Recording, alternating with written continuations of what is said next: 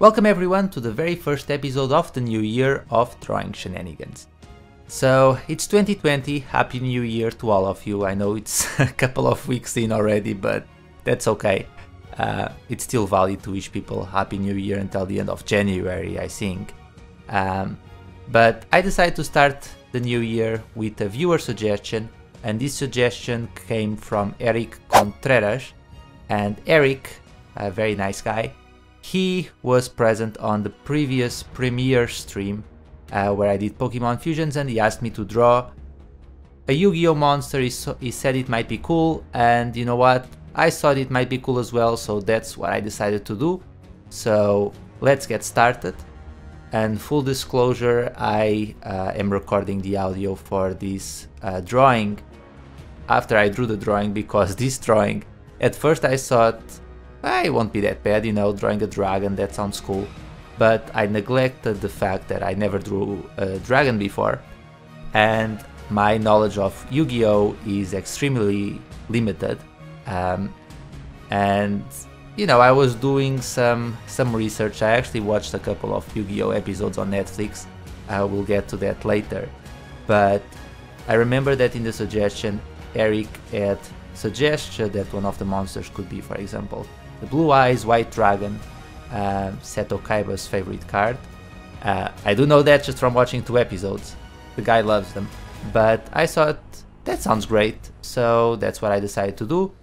Like I said, I didn't have a lot of previous knowledge on Yu-Gi-Oh, but I did watch a couple of episodes, and I thought, you know what, one thing's for certain, Blue Eyes White Dragon, it's a pretty cool monster, so that's what I decided to do. So Erick, if you're watching somewhere, maybe you'll watch this later, maybe you're in the premiere right now, who knows, we'll find out. But regardless, this one's for you. Of course, it's for all of you, and I want to remind all of you that you can give me your drawing suggestions, and there's a good possibility that I will pick them for future episodes. Like I said, this drawing, it had its fair amount of challenges, but it was fun. And as you can see, I'm starting with a detailed face for Blue Eyes White Dragon first. Normally I wouldn't do this, but because this is the first time that I was drawing this very good dragon, I did a few practice runs before. So I was actually surprised that I came up with my concept for Blue Eyes White Dragon fairly quickly. But when I tried to redraw that drawing, or when I redrew that drawing, I wasn't super happy, and then I tried again, and then it turned out better.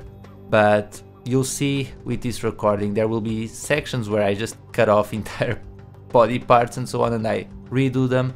So there will be some edits here and there, because this drawing took me a couple of hours to get done.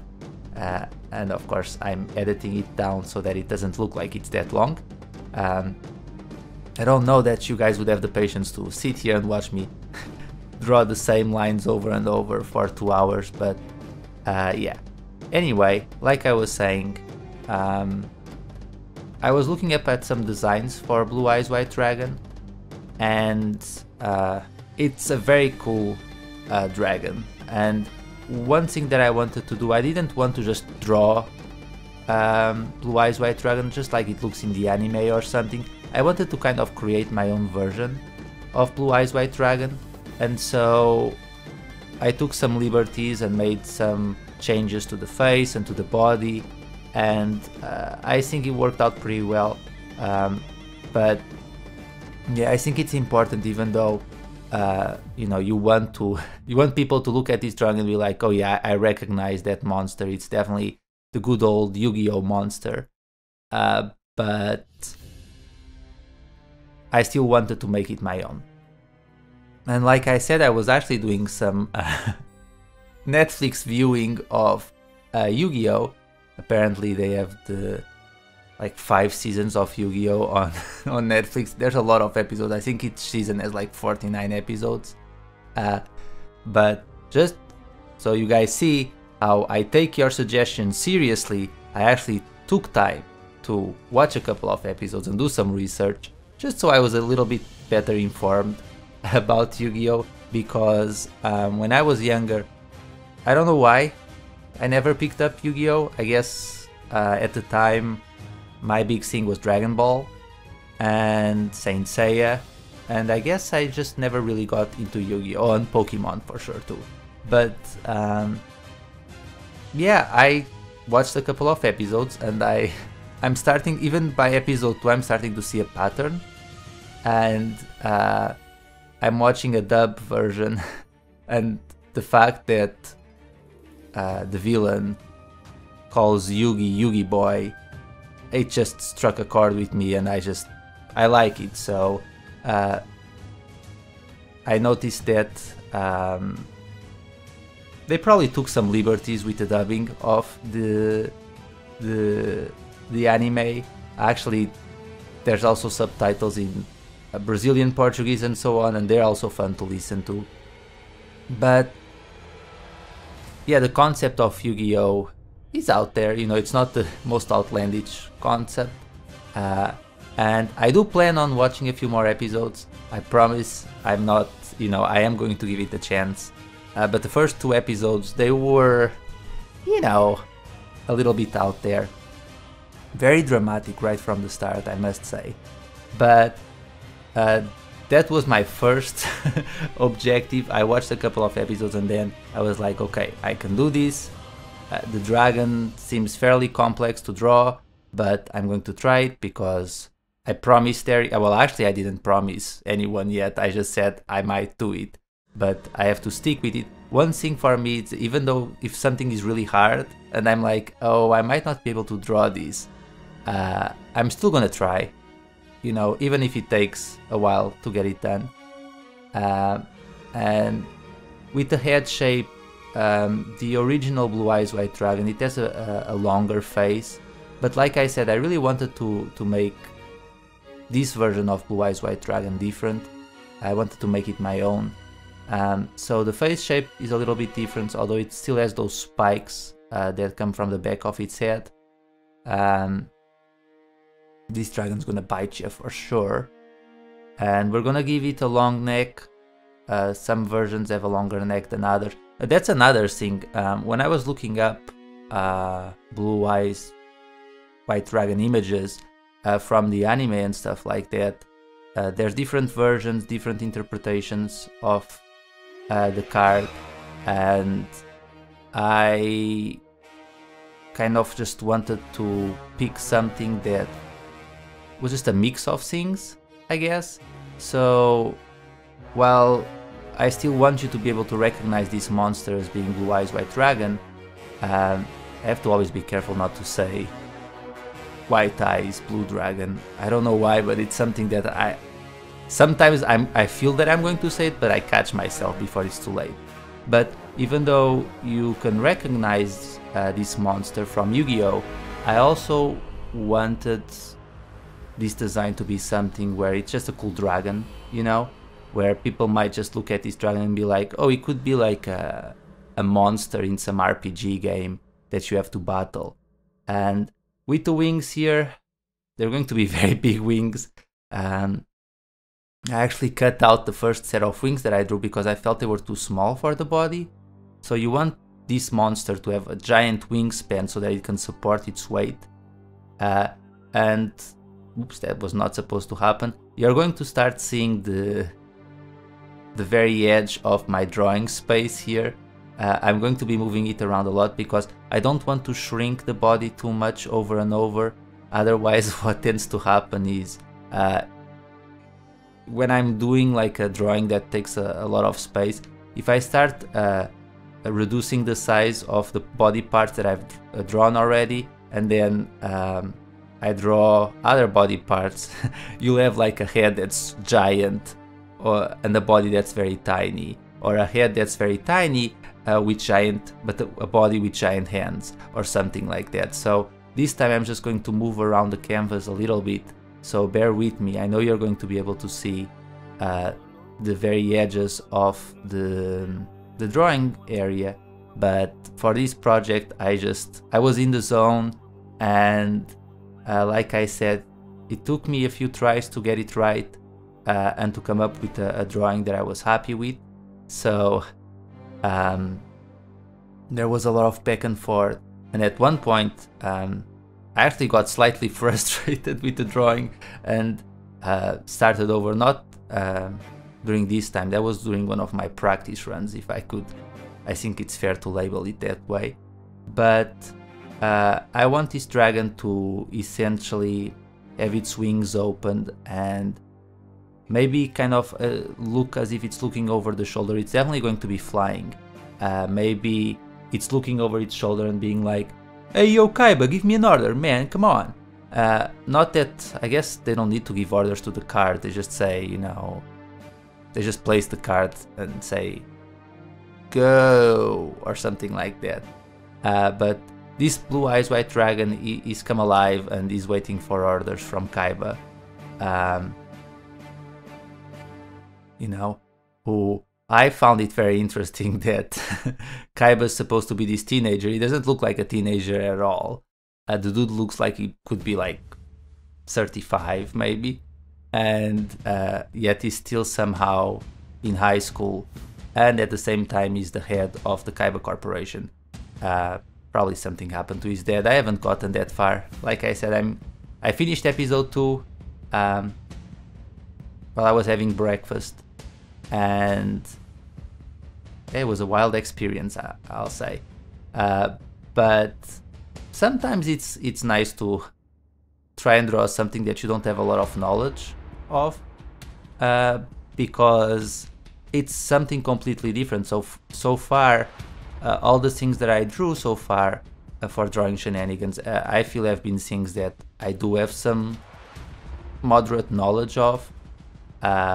You know, I might not be super well informed on all of my Sonic lore or Super Mario lore, but you know, I do know some things. With Yu-Gi-Oh, like I said, I had to do my research, but sometimes that might create something that's a bit, you know, more unique in its own way.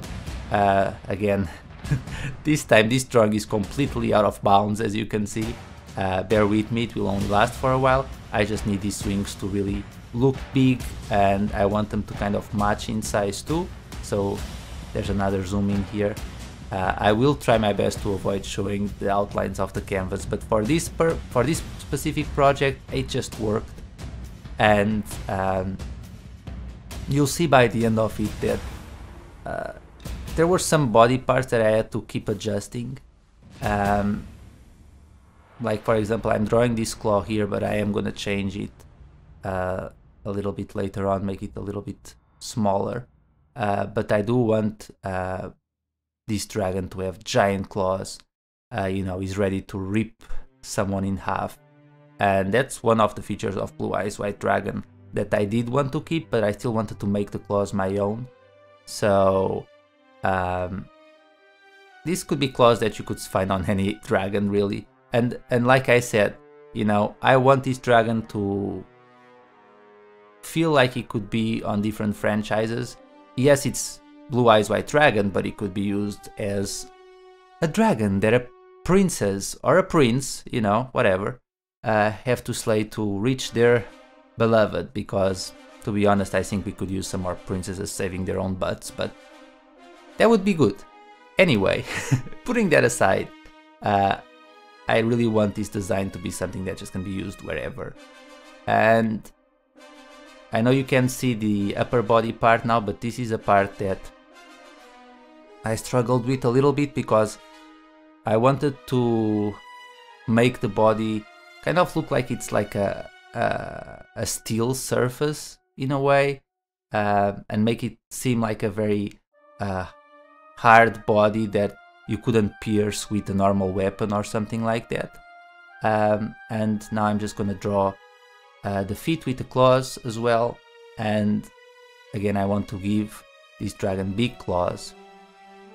Like, I really want you to, if you look at this dude guarding like a castle wall or something like that, you know you're going to have some problems getting through the dragon. Or if you're just playing a card game like with Yu-Gi-Oh, then you're just going to be, well, I'm screwed. Yeah, my game is over. I'm going to lose. But you know, sometimes you just have to keep trying. But like I was saying, there is going to be a finished version of this drawing on my Twitter.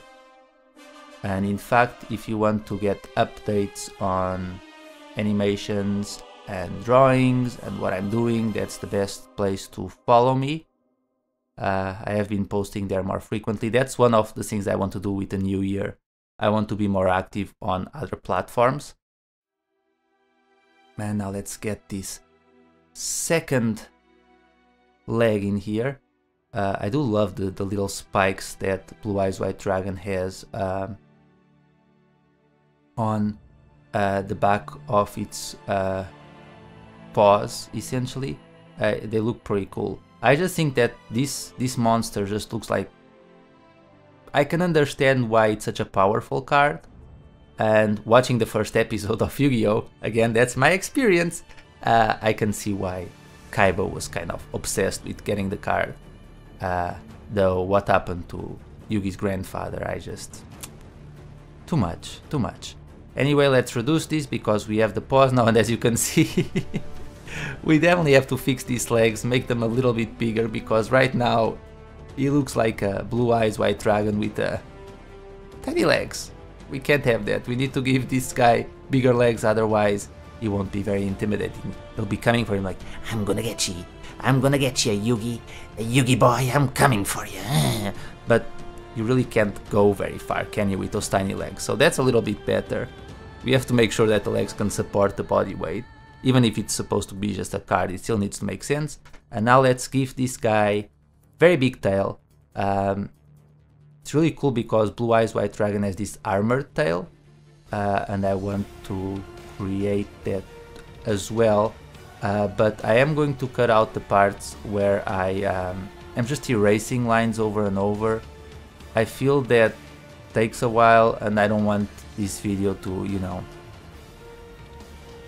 be too long, but I want to get the general shape of the tail in there, and I'm pretty happy with it. I admit it took some work and it was a challenge in a way, but I do like that armored tail.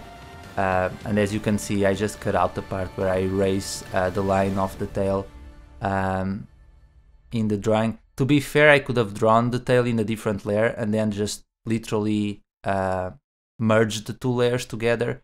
But as I was doing this drawing, I was so focused on it, I wasn't even thinking straight at this point. So I was just like, okay, this time it's gonna work and it's gonna be fine.